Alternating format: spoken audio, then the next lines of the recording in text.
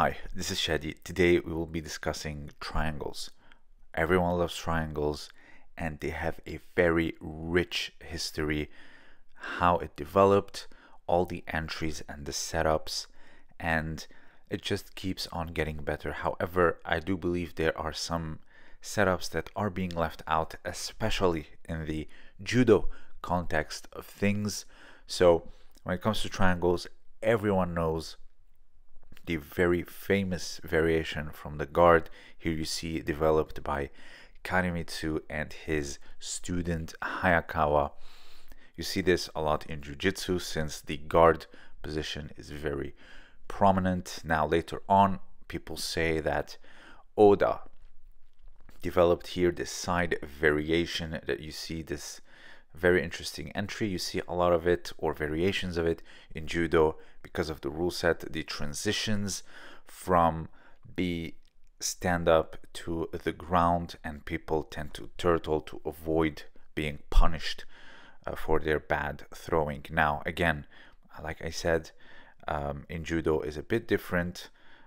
You see this type of triangle here from the guard more in jiu-jitsu, like I said, because of the guard, but it's a rarity in judo. It does happen, again, very rarely, but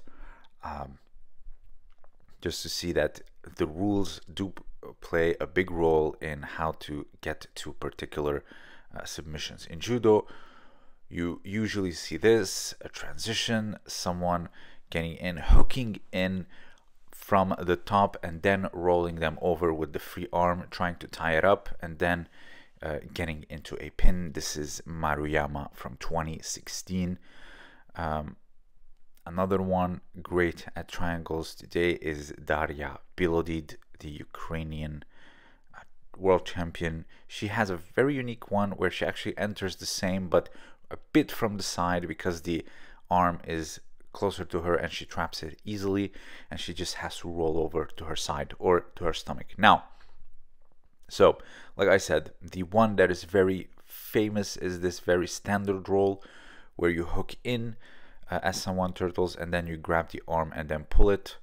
But let's start with some unusual ones, also very old and rarely practiced or rarely done in competition or not at all done in competition. So this one here, they call it the wrong side because you're rolling away from the arm that is strapped compared to the classical one. So what is happening here is that you get the hook. This is, by the way, an old classical production of Superstar Judo. And now what you see here, what he does is actually go underneath him and then gets the body to roll over him in order to get it. So again, it's not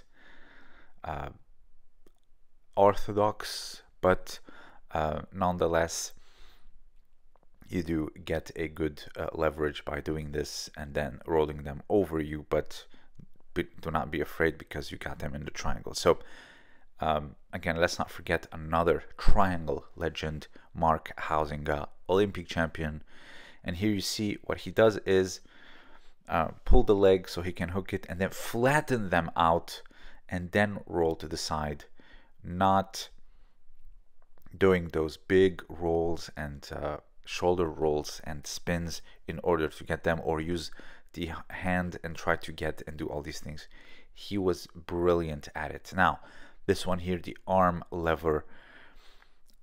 The arm lever is easy to get in judo because we fall into this position so quickly. Then you roll it over on top of their head to get them to move, and then you get the arm locked and the head and the arm or the other arm separated, which makes you go into a triangle rather easily.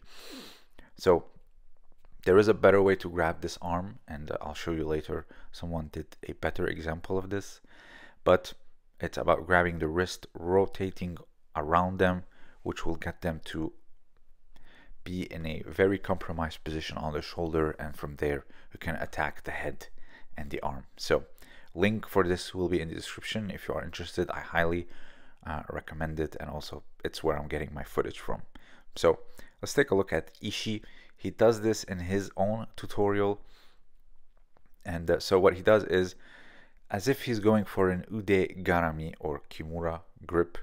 So he rolls around the head as you just saw here, and then he gets the arm lever to get them on their side, and from there he can proceed to attack the head and the arm. So you can either attack an ude garami as you see here, or you can tie it up with the jacket, because judo skirts are long, and so you can actually use their own skirt against them, and then tie up that arm and then go to the side. So here you see you have the arm that is tied up, and you have on the other side the head and the arm, which you just need to collect.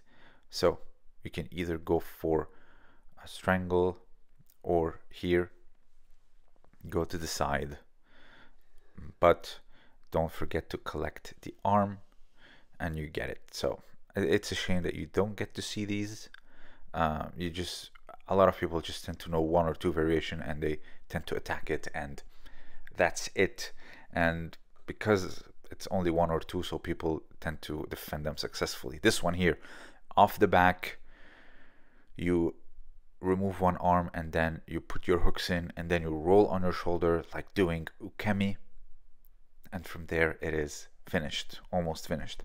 So it's really interesting, very dynamic, and again, I don't see it in competition, maybe unless someone has saw it recently, but judo wise I don't think anyone has seen it. And again, this is an old production. Now the closest thing to this is Maruyama's 2016 triangle, where he rolls but in the opposite direction, because he got it from the front and not from the back. So he does a classical entry, but then rolls over like this rather. So this is a wrong side, so to speak, but he does this big roll, but eventually he does not get it. But it was great entry. And finally, the last triangle. It is not a strangle or a pin per se. It is when you are trying to get the arm off and they're very strong. So what you do is triangle the arm and then pull towards you, which becomes a bicep slice. So all links will be in the description below. If you have anything to add, let me know down below, and which one of your triangle entries is your favorite. Let me know down below. Consider supporting me on Patreon for exclusive content. This was Shadi, and as always, thank you for listening.